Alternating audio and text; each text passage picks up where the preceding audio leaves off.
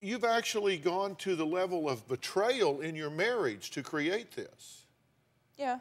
What are the dirty tricks that you've tried? Guilt trips every single day. I'm not getting any younger. I've collected what I need to have the baby, saved it, and injected it into myself to attempt to get pregnant. Yeah. So he thinks he's had protected sex, pregnancy-wise protected sex, and you go behind his back, retrieve it. That's right. How is that not? I never said it wasn't wrong.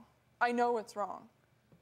But I need more children. What? I need more children. I need them. But how is that okay? I mean, how would you feel if you brought a baby into the world based on betrayal and deception of the baby's father? Because I can tell you from a dad's standpoint, Right. that would not be okay with me. Right.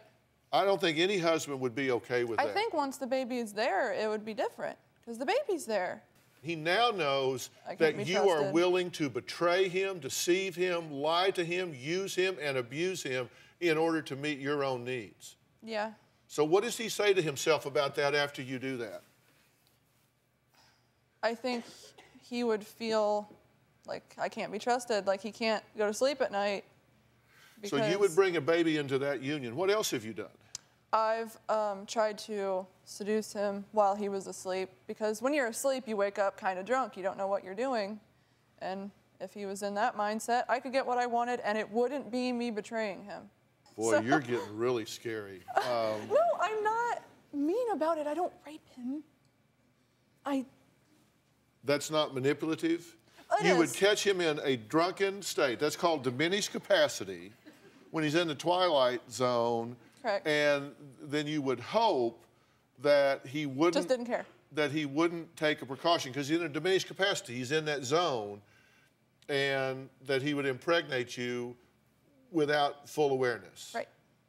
Okay, and that's manipulative, right? Right. Oh, yeah. I realize what I'm doing is not right, but I think once the baby gets here, everything will be fine. What else have you done? You've did gotten we- on top of him before to the point that he just couldn't get Well, you you away. know, so I just have to be in the right place at the right time.